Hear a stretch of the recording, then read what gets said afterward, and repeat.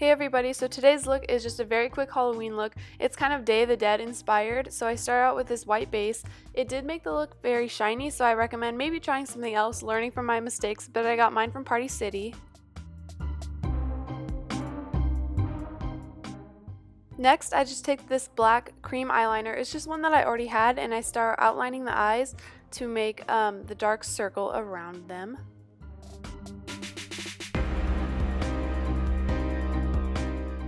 I actually used a pink liquid lipstick as a base on the eyelids to make the bright pink eyeshadow pop more.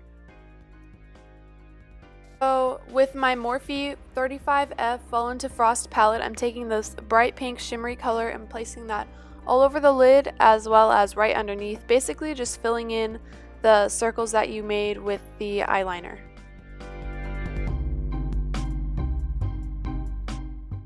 Right here you can just see me cleaning it up and outlining the circles just to make it all uniform and not as messy.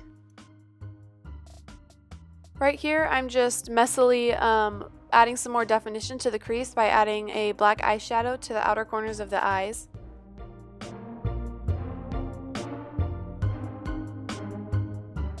Right here you can see me doing a line straight down the forehead. Basically, I'm just starting to create this spiderweb effect on the top of her forehead, drawing a straight line down, and then some curvy ones going right above her brow bones. And then after I have her forehead sectioned, I'm just doing the little scoopy things, to make the actual spiderweb. I'm so bad at explaining, I'm very sorry.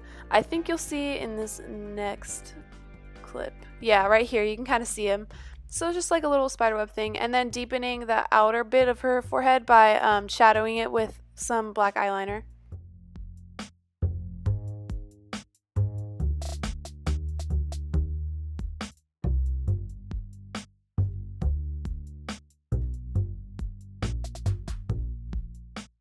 So now I'm just doing her nose.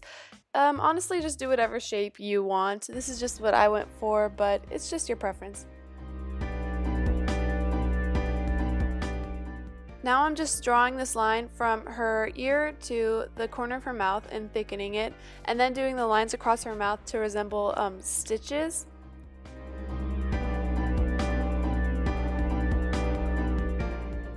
So the bit at the bottom is supposed to look like cracks on her face. Keep in mind this is the first time I've done this look, so it's not going to be perfect.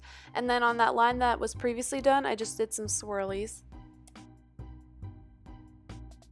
Right here is actually my favorite part. It's what ties in the whole look. It ties it all together. You just put like little circly things around the lines that you created around her eyes.